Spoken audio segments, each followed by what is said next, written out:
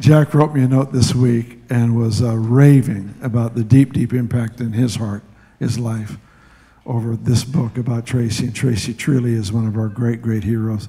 Love her so much. I want you to love, honor, and bless her as she comes to talk with us for a bit.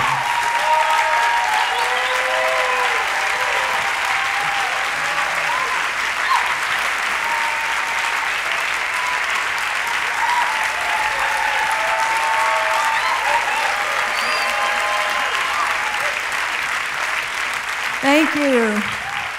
Relax.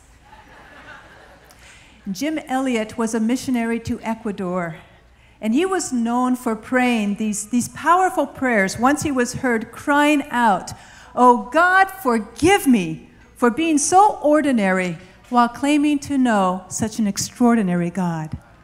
Oh Lord, make us dangerous." And dangerous he was. He and 4 of his colleagues, together with their wives and their little children, went to Ecuador as missionaries. And the 5 men together went into this very dangerous tribe. They were known to be violent and murderous. Nevertheless, they went, and all 5 of them were speared to death on their first trip in. But rather than return home, broken and embittered, the wives took their babies in their arms, trekked through the jungles, found that tribe, and boldly declared the gospel of Jesus Christ to the men who murdered their husbands. As a result, they were so impacted by such courage. They all gave their hearts and their souls to the Lord, and the gospel spread throughout that entire people group. Yeah, it's powerful. Jim was 29 years old when he died. You can imagine the children, they were just babies in arms. So in the words of Jim Elliot, I want to share with you some stories about 3 other dangerous missionaries. Are you ready?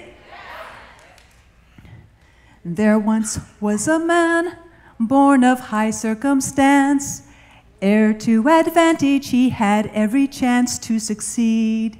His name was John G. Lake. He was a very successful businessman. This guy, John, he had everything for a man of his day. He was good looking, he had wealth, he had power and prestige, but then the Lord touched him in such a way. It changed everything when light from the cross made his wealth appear small. And to their surprise, he went far from it all the way to Africa. He gathered up his family, a few of his friends, some missionary colleagues. They went to South Africa, Sub-Saharan Africa, and together they led tens of thousands to the Lord. They also suffered a great deal. Some lost their children. Some lost their wives. Some lost their lives. In fact, many did. People back home thought John was crazy. Why would he risk so much? He had a thriving ministry in the United States, and he just picked up and went. He did it for the love of his Savior, for that one priceless jewel. They did not understand, so they called him a fool. But what do you think? Was John a fool? He is no fool if he would choose to give what he can't keep, to gain what he can't lose, for the treasure of one soul, whose worth outshines all this world's gold.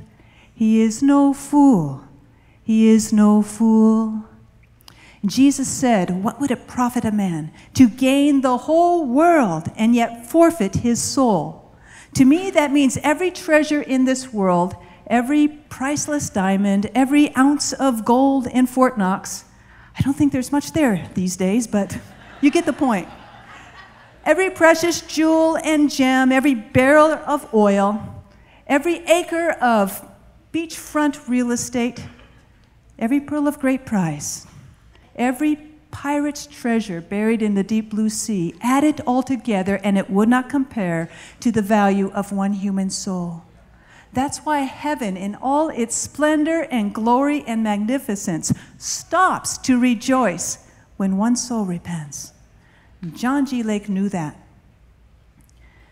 There once was a lad who could run like the wind, Given to lead, every man was his friend at the line. His name was Eric Liddell. They called him the Flying Scotsman. Any Scotsmen here? He was so fast. He was Britain's hope for the gold in the 1924 Paris Olympics. Eric broke the world's record for the 400-meter dash. His record was unbroken for 12 years. That's pretty good, but it's better than that. He also set the world's record for the 100-meter and the 200-meter sprints. Those records were unbroken for 35 years. So he had quite a legacy before him. And yet, rather than to enjoy the fame and fortune of a world-class Olympian athlete, Eric set it all aside to become, of all things, a missionary. Why would he do such a thing? Why would he forfeit so much? Light from the cross made his race appear small, and to their surprise he went far from it all the way to China, where he served with his parents and his sister as a missionary there for 18 years. Well, after a few years, he married, he had children, and World War II broke out. Still, he would not go home. Japan invaded China, so he sent his wife and 3 daughters to Canada for safety, but he himself refused to go. Shortly thereafter, he was captured and taken as a prisoner to a Japanese internment camp.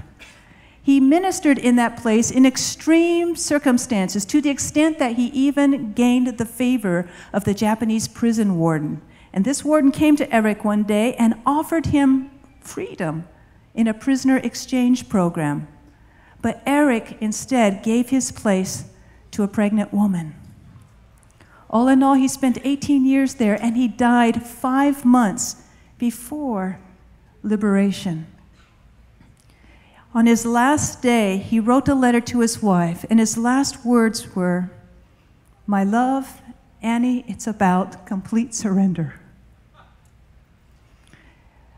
People back home thought Eric was a fool. What do you think? No, he is no fool if he would choose to give what he can't keep, to gain what he can't lose, for the treasure of one soul whose worth outshines all this world's gold. He is no fool, he is no fool. Eric's favorite verse was Acts 20, verse 24, which says, "I consider my life worth nothing to me, except that I may complete the race." Remember, he's a runner. "And complete the task the Lord Jesus has given to me, the task of declaring the gospel of God's grace. There once was a lass with a heart pure as gold. Her beauty was legend, and men sought her hand to hold." This flaming red-headed beauty was Amy Carmichael of Ireland. And man, the guys were after her. She grew up in a very devout Christian home, and even as a teenager had a thriving ministry in Ireland. And yet, she pursued Christ alone. When light from the cross made romance appear small, and to their surprise, she went far from it all. She left all those tall, dark, handsome, gorgeous hunks and followed Jesus on a boat to India. Now, get this is 120 years ago. She gathered up her corsets and bonnets and went on a ship alone to India. And when she got there, she saw such atrocities, one of which being children sold into sex slavery into the temples. So with every cent she had, she would buy them back, and she started an orphanage. Over time, she gathered about 100 children. I'm sorry, that's wrong, 1,000 children. After 40 years of ministering to these children, she suffered injuries from a debilitating fall, which made her bedridden, and still she would not go home. Why would she do such? For the love of her Savior, for that one priceless jewel. They did not understand, so they called her a fool. What do you think, Sherry? Was she a fool? Kathy?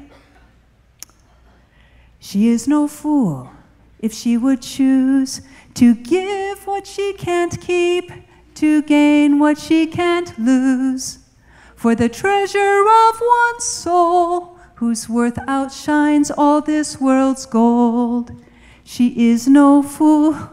She is no fool. Amy served there for 60 years. She never once went home on furlough. Her ministry continues to this day. While bedridden, she wrote 35 books, many of which are still in print. I'm a missionary because Jesus is a missionary. He was the first missionary. He left the splendor and ease and beauty and glory of heaven to come and rescue us. He came to liberate us from death, hell, and the grave. He came to breathe life and hope back into broken humanity. It cost him dearly to do that. But he did it to establish God's kingdom here on earth. And though he came as a naked, helpless infant baby, he did not come empty-handed, because all the resources of heaven were hidden in him. He came and healed the sick. He raised the dead. And then he calls us to go out and do likewise. He said, as I am in the world, so are you. And he gives us an opportunity to partner with them. And it's not like he needs us. We get to participate in the Great Commission. In Revelation, it says, then I looked and behold an angel flying mid-air, proclaiming the eternal gospel to every kindred, tribe, and nation on the earth. He can send out an angel to do that, and he will. But instead, he offers us an opportunity to partner with him, to join him in his mission and his plan. And people will say, you're crazy, you're a fool to give into missions, whether it's here locally or abroad, to give your resources, your time, your prayers. But you know, I think one is a fool not to, because this is God's purpose and his plan, and he will accomplish his purposes and plans with us or without us. So I want to encourage you to align yourself up with his purposes and plans, that he may bless you, equip you, and anoint you to go out and do likewise. And I want to thank Bethel Church. There's many here who have supported missions for years, and some were able to get up and go and spend themselves elsewhere. And I suspect I'm supposed to talk about Africa or my mission activity there, but I first wanted to give honor to those who have gone before us, who the world thought were fools, but from heaven's perspective, they were courageous champions. And I wanted to give opportunity to just honor all those. All those just lived in these last few years' time, and they spent themselves entirely. So if people think you're a fool for giving of yourselves towards missions, remember, you are no fool if you would choose to give what you can't keep, to gain what you can't lose, for the treasure of one's soul, whose worth outshines all this world's gold. You are no fool, you are no fool.